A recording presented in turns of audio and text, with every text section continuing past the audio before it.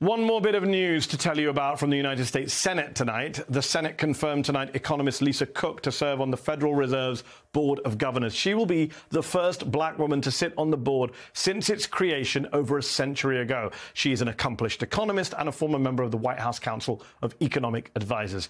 But in order to confirm her tonight, Vice President Kamala Harris had to come down to the Senate to break a tie because, surprise, surprise, all 50 Republican senators voted against Dr. Cook, which means that even though the Democrats had the votes to confirm her, all 50 Republican senators made sure they were there for this nighttime vote because they all wanted to be on the record voting against this accomplished economist to be the first black woman ever to hold this position. Priorities!